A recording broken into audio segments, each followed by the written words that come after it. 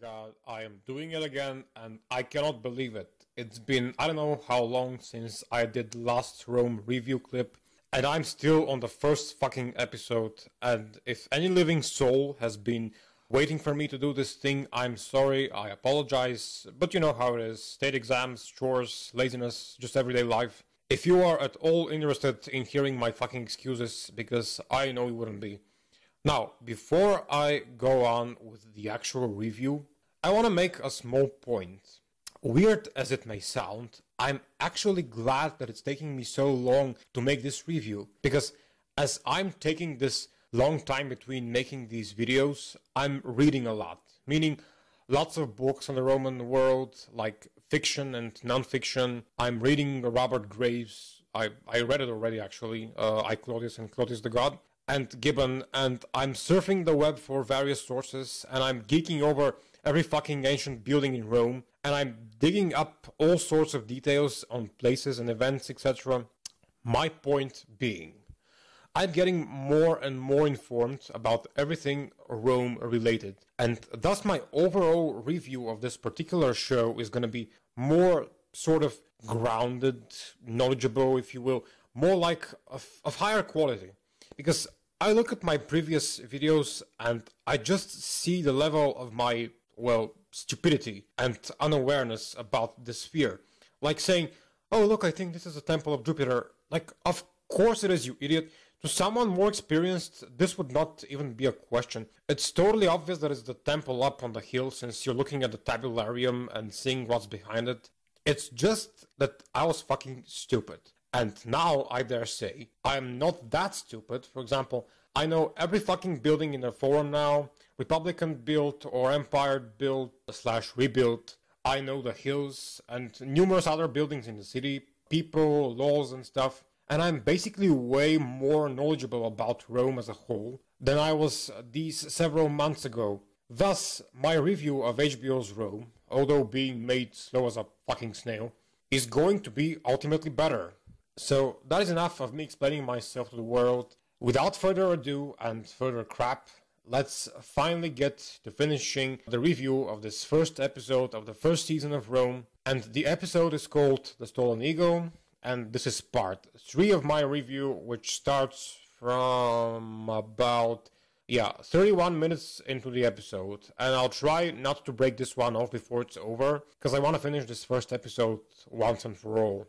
Okay, so at this point, we're on the road with our two protagonists, Pullo and Varinus. They're getting to know each other, getting kind of deeper into their love-hate bromance, and they're looking for the ego. And Varinus lets out a pessimistic speech about what he thinks of their mission. They're never gonna find the eagle, he says. He only took Pullo with him on this failure of a mission, because Pullo is a dead man already. But if Pullo is a dead man, what would stop him from killing Varinus? Well, if Pullo has no honor, Varinus has superior fighting skills. This is just a lovely scene between these two. See these two man-bitches get a little passive-aggressive before becoming BFFs. It's a great relationship. And I think I kinda hit a rock when researching the real personalities of these two, because there really were two men named Pullo and Varinus, and they did remain in written history, vaguely as may be. But I remember reading somewhere that almost no other info except their names was preserved, and what rank they had in the army and crap. So, us not being bothered by concrete historical facts, we can loosely form two awesome characters in a complex relationship that ultimately makes for great screen fiction. That's precisely what they did in HBO's Rome, and I'd say they struck gold with these two. Admiral Brutus is the one we see afterwards, having a party with the rich bastards.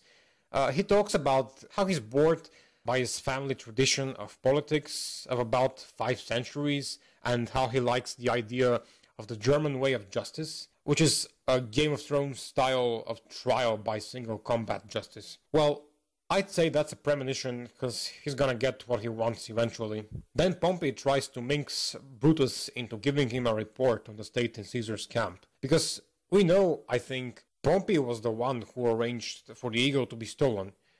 Or was it?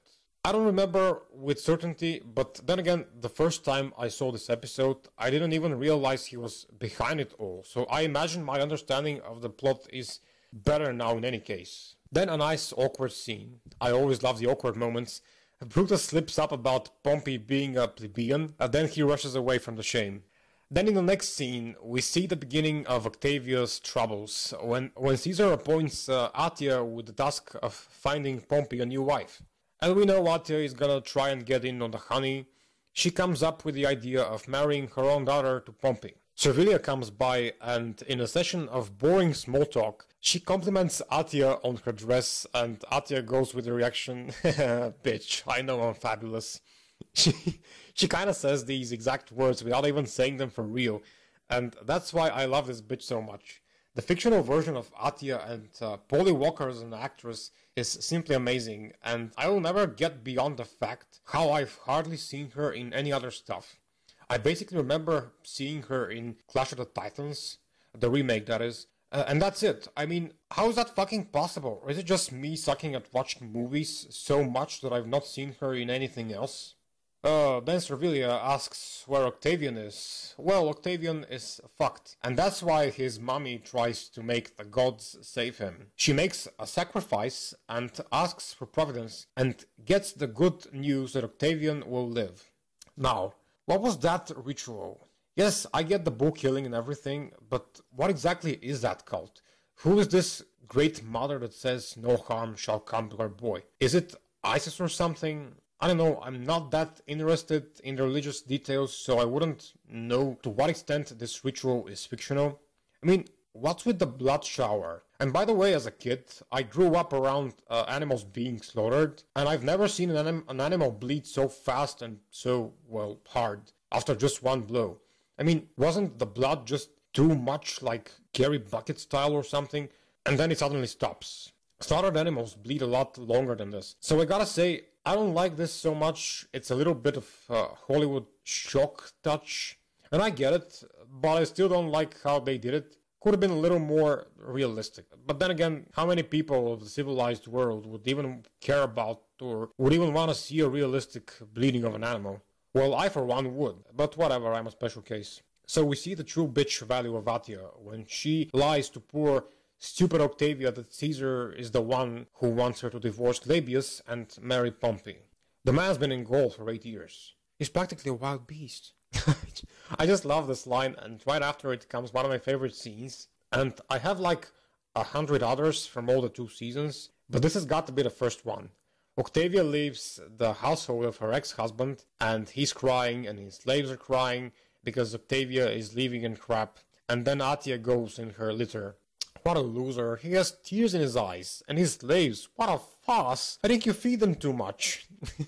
And she talks about him as if she's talking about chickens in a barn. And if you're the kind of person that I am, you just gotta love the fuck out of this scene. I just fall every time for the weird, dark, racist, and anti-human kind of humor. I think it's hilarious, and the fact that I probably shouldn't find it hilarious makes it all the more hilarious to me. I mean, look at that face. It's as if she's saying, oh, for fuck's sake, human emotions, human feelings.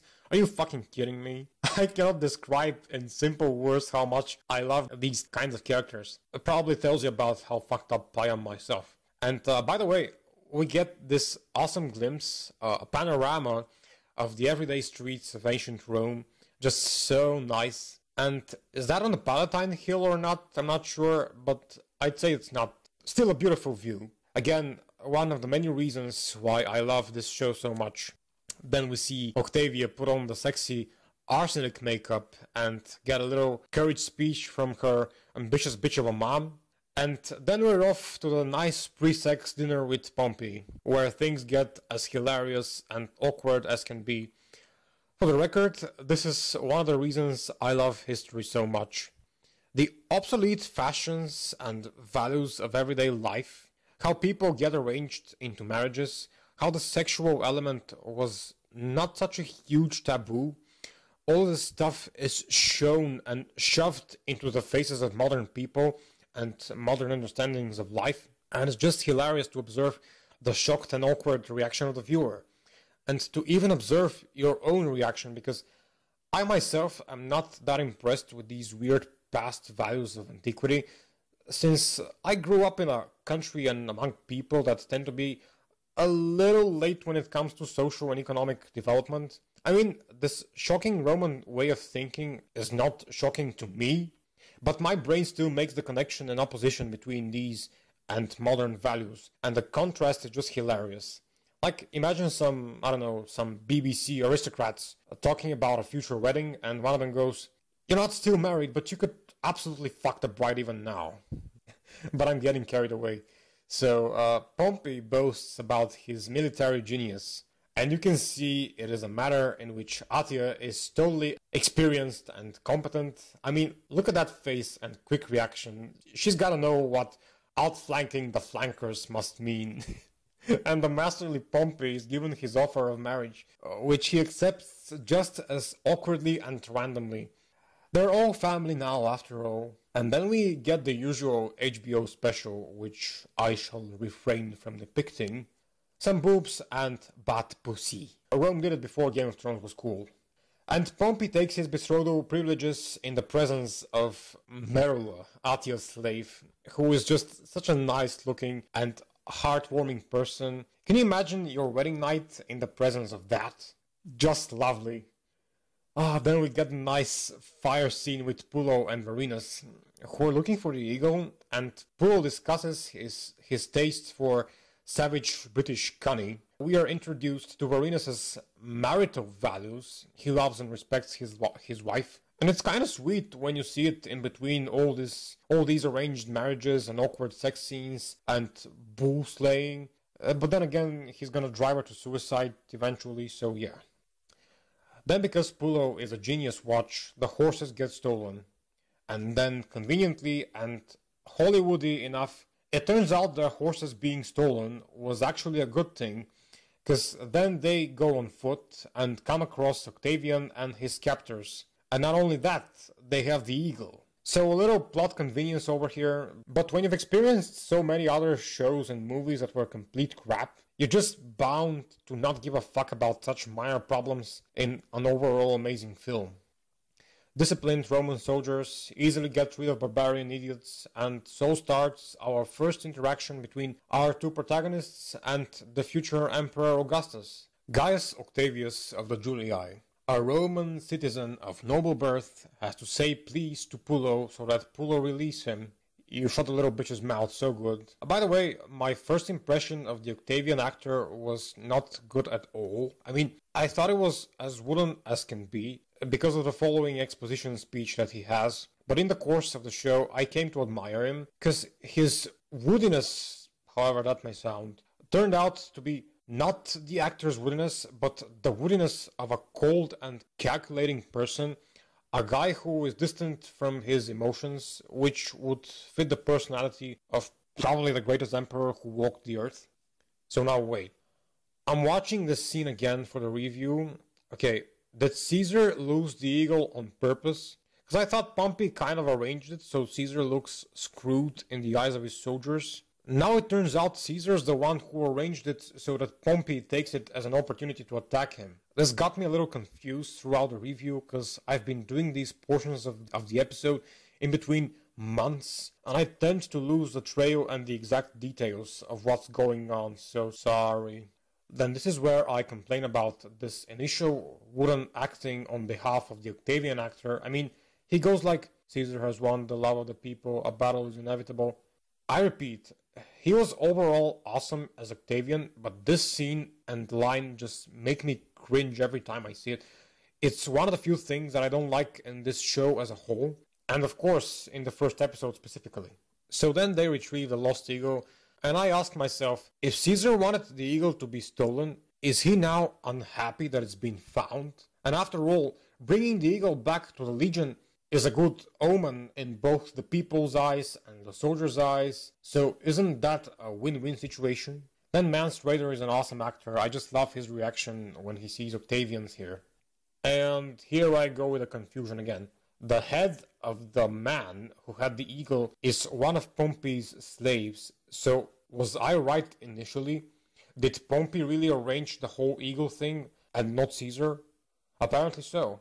And because Pompey has the cunning of a sardine, I gotta love that expression, the battle begins.